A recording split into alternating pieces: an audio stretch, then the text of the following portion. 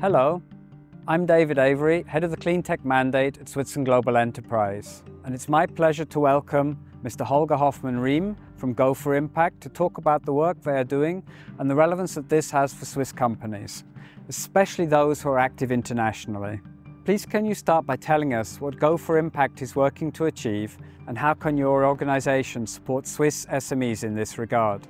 Go for Impact is an association that brings together business, science, society, and the public sector. Together, the members provide a structure to support companies in improving their environmental performance in Switzerland and abroad. Go for Impact has been created to support businesses of any size, but of course, Swiss businesses are mostly SMEs, so we have a strong focus on SMEs. For example, we offer a list of supply chain tools and we run webinars on sustainable supply chains specifically for SMEs.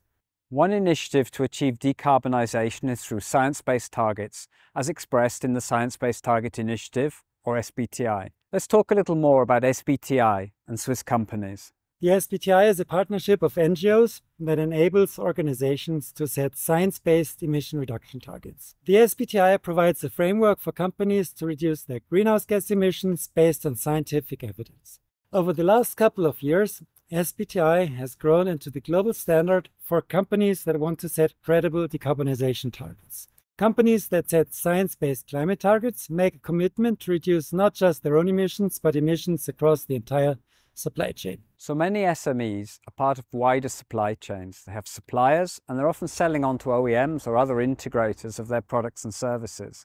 What does this mean for them? Well, if a large multinational sets such a supply chain target, this implies that the suppliers will also have to set targets. So SBTI will indirectly affect any Swiss SME that is a supplier of a multinational with science-based targets. SMEs are basically facing a simple choice: set themselves credible climate targets or lose their clients.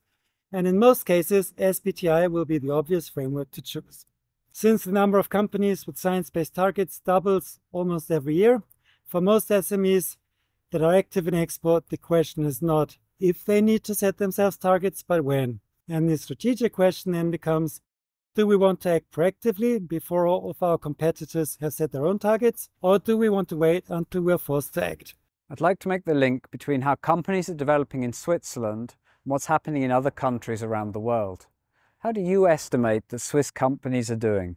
Well, Switzerland was among the first countries in the world where a significant number of companies set targets. Switzerland is in the global top 10 of countries when you look at the number of targets relative to the population. What we've been observing over the last 12 months is that other countries have grown their number of science-based targets faster than Switzerland. This could reflect the fact that most of the largest Swiss companies have already set targets. For example, 15 out of 20 companies in the Swiss Market Index. And so far, only a few Swiss SMEs have already set targets. What is needed for Swiss companies not to be left behind, or even to position themselves as leading?